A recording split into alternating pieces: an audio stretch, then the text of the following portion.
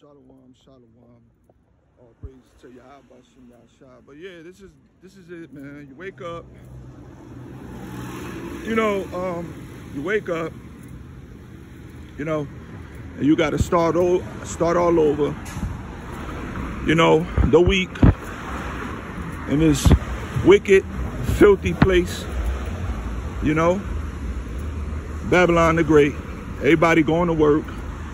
Everybody going to work.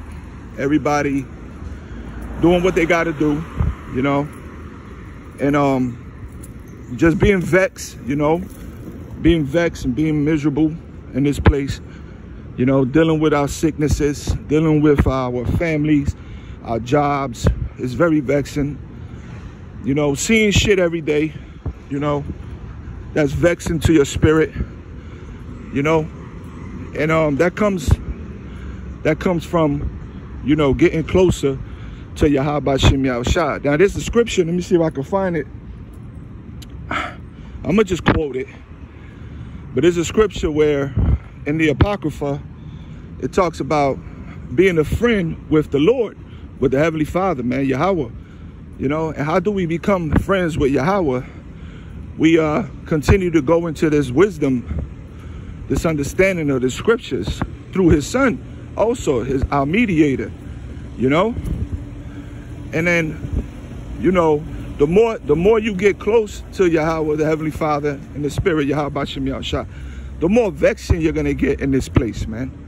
Everything you see is just gonna irk the shit out of you, man. Everything you see is gonna irk you, man. You know what I'm saying? Everything you see is gonna irk you, man. You're going to see the people, the way they talk, the way they say certain things. The filth on the floor, trash. You know what I'm saying? Everything, it's just vexing. They food, this food is disgusting. You can't even, like the apostles always say, you can't even get a good meal. All this shit is GMO. Everything's just frustrating. But you got to just, keep forward. You know what I'm saying? You got to keep strong, brothers. And I know every brother that's going through this, man, that's sincere, that's in this truth. Because you got brothers out there that claim they're in the truth, but they ain't going really through nothing. You know what I'm saying? They're actually comfortable with their jobs. They comfortable with their little money. You know what I'm saying? They comfortable with the whatever they got, So they're comfortable in Babylon the Great. And they got a rude awakening coming, because the Heavenly Father going to destroy them right here, And when this place goes in flames, I don't want to be here, man. I don't want to be here. I want to be up there, somewhere up there in one of those chariots, man. Lord willing, Yahweh Tazah.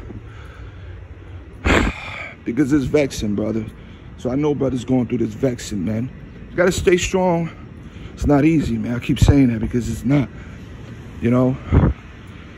and just push forward, keep praying, meditate daily, ask for mercy, and Yahweh Tazah, man. Shalom.